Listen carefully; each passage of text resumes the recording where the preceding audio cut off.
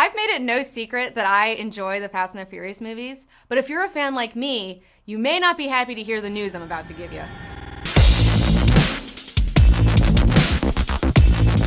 Hi, I'm Comic Book Girl 19, and I actually like the Fast and the Furious movies. Hi, Comic Book Girl 19.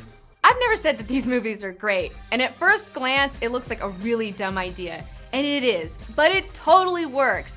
These movies are self-aware, they've never tried to be something that they're not, and they always deliver what they promise. Fast cars, stunts, guns, crime stuff, hot babes, and a lot of people out there who are making fun of it have never actually watched it, and if you go in with low expectations, you definitely won't be disappointed.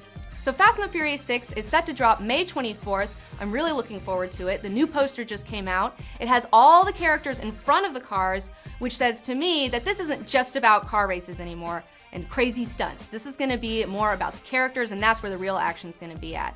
This one is supposed to tie up a lot of loose ends from the old movies, and they're also bringing back the character of Letty, played by Michelle Rodriguez, who supposedly died in the fourth one, and I can't wait to see what happens.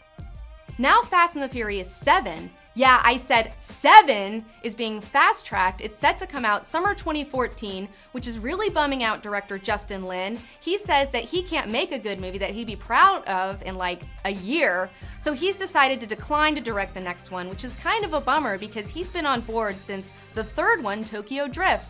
And in my opinion, he's done a really great job with the franchise because it seems like he really actually cares about it.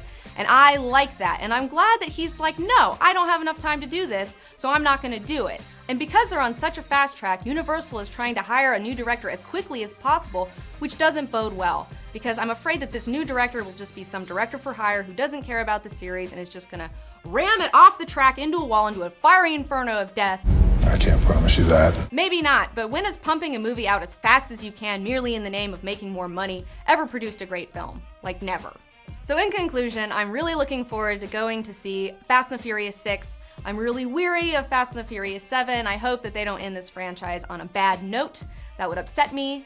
So let me know in the comments below what your favorite guilty pleasure is. I have a lot of guilty pleasures. I like the OC a lot. California. So I'm Comic Book Girl 19. Thanks for watching. Be sure to subscribe to Cinefix, where we talk about good movies, good bad movies, bad movies. We talk about it all here on Screen Addict. Get your film fix. Subscribe to Cinefix.